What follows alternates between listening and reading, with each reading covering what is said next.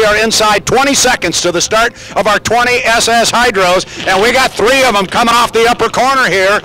Looks like we're going to bring them down, make that 3 of them, 2 of them. There's 3rd. They got them coming down. We are inside 5 seconds as of now. We're 4, we're 3, we're 2, we're 1, and we are racing here. The really nice start there is Colin Rucker. He broke the clock and brought him across the line with a beautiful start. He was right on the button, and he had a lot of boat speed. He's got the inside lane, a lot of boat speed. If he has got speed on these other guys, he's going to be difficult to beat from that position. Again, we're going to go 3 laps around. Kyle Ball comes across here. He is the 4th boat across the line, and then it is Kip Brown bringing up the rear of the field. So we'll see if Kip can run him down on the outside. Meanwhile, running up the backstretch and still running strong is Colin Rucker.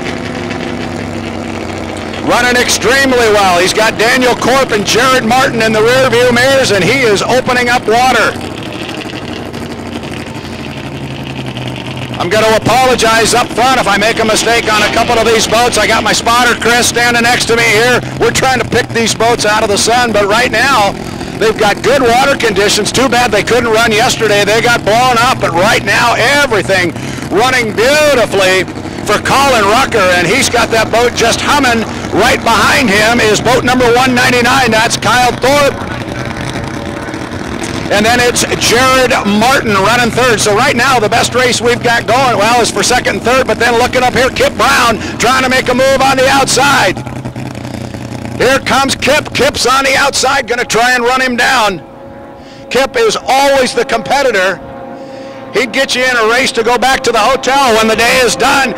Kip's still running in 5th, but I think to get him. I think Kip is going to run down Kyle Ball, but he's got a big race course to run, and he's way on the outside. So it's Kyle on the inside, Kip on the outside. Has Kip got him? I think he does. There we see him on the outside. Meanwhile, our leaders are all the way up at the far end of the race course. Had Kip been able to put that boat on the start-finish line with these guys, I got a hunch he'd have his nose stuck in it. But meanwhile, coming down, it is Kyle Ball going to come down and pick up the white flag, meaning 1 more lap to go. Excuse me, that's Colin Rucker. Colin Rucker got the lead at the start with a beautiful start, and he has had this thing going his way ever since we got out here on the course. Daniel Korp holds on to 2nd place, but I'll tell you what, right behind him is Jared Martin, and Jared Martin is thinking he might make a run at 2nd place. Keep an eye on that race. Meanwhile, our race for 4th and 5th is still up for grabs here. Kip got the lead the last time they came down, and he's still got it again. However, it's not done yet. There's still some shouting to be done. So Kip Brown, those front sponsons aren't even touching the water. He's just flying the front end of that boat as he runs into that little bit of a breeze.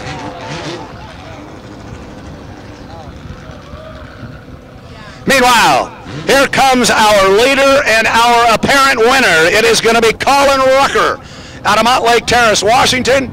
He had a beautiful start. He laid it on him. He's led from wire to wire and checkered flag. 20 SS Hydros. It goes to Colin Rucker. Now we still got a bit of a tussle going on here for 2nd place. But it looks to me like it's going to be Daniel Korp is going to be able to hold on to it and pick up 2nd place in boat number 199. Daniel does. Great run there by Jared Martin. He stayed right in his mirrors the whole way and was not going to make it easy. But Colin Rucker made it look easy as he went right out there, grabbed the lead right off the start, and that was that. Meanwhile, coming off the upper corner, we still got a tussle here going for 4th. I mentioned yesterday that whatever these guys are racing, they just want to have a competitive experience, and they've had one. Mr. Brown has had a competitive experience, but he is going to hold on here and pick up 4th place, and right behind him is going to be Kyle Ball. Kyle gave him everything he wanted, but Kip was able to hold him off. Good racing here on our first heat of the day, and just glad to get our outboards out on the water. This is a